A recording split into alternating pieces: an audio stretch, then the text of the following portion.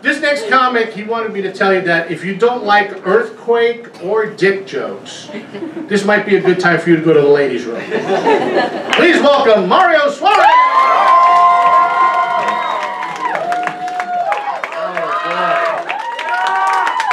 Thank you for warming him up, Roy. Time for me to knock him down. No pressure at all. Guys, and I know some of you are worried about that prompt. It's mostly an earthquake bit joke, all right? Well, it's an earthquake joke with like a dick problem, all right? So, and this is, guys, I like earthquake. I like earthquake. I like earthquakes. It's really easy to talk when you have these lights blinding you. I assume my father's out there somewhere going, why did I invest in this idiot? But we're going to bring it all around all the way. So this is why I like earthquakes, all right? My favorite thing about earthquakes. Guys, it's the one time you can just look lovingly into your girlfriend's eyes and ask her and get the honest answer to the question of, babe, did you feel that?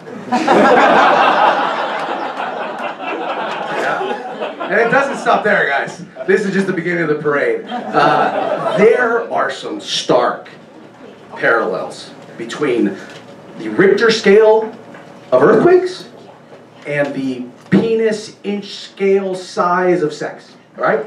Follow me. That was a really long title. We're going to shorten it. We're just going to call it the Richter scale. All right? Everyone's on page with that one?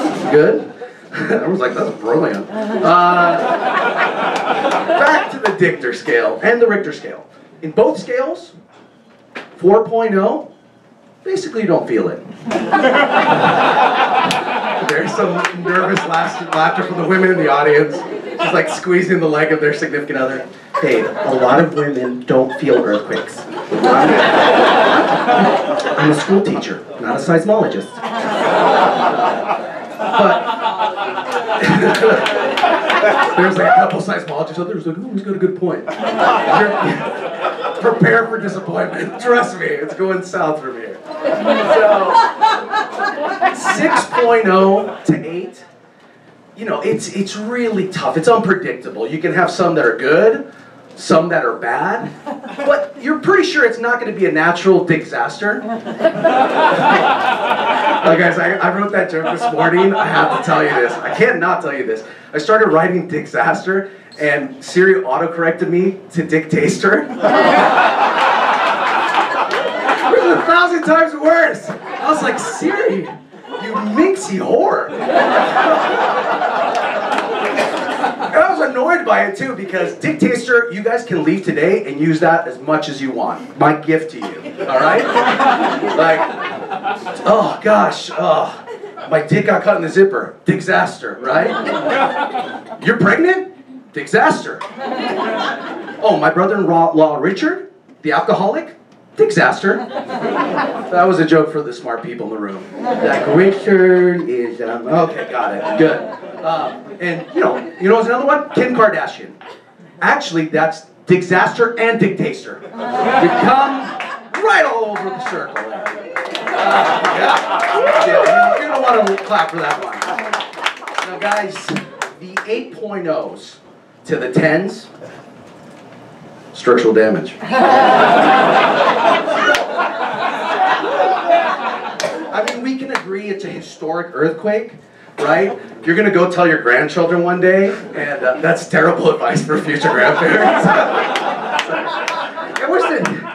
It was the summer of 2019. I was all hopped up on Adderall and White Claws. Jeffrey Epstein managed to make an airline experience worse than Spirit Airlines. And I was getting dicked by a guy named Tanner. I still call him the big one. Future grandmothers, right?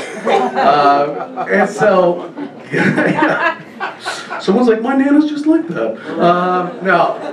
Hey guys, now we have to get to the 10.0. And some of the seismologists hate that joke. They're like, Richter scale goes to 9.5. Shut up, nerd. This is my fucking joke, all right? Anything over a 10 the scientific term for it is a BBC. A big black catastrophe. I don't know why you did. Well, we'll do a little experiment. For the people that didn't laugh, I know you're out there, just ask the people next to you what they do on their incognito tab on their browser. I'm sure they'll explain it to you. Some guys never see, babe, I'm just into BBC News. I promise, I promise, I promise. Oh, shit. But, guys, the moral of the story is that big penises are dangerous, okay? And I'm a dangerous man. Thank you so much.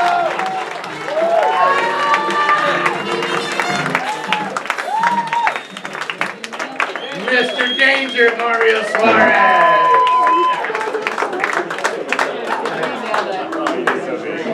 It's so good. All right, folks.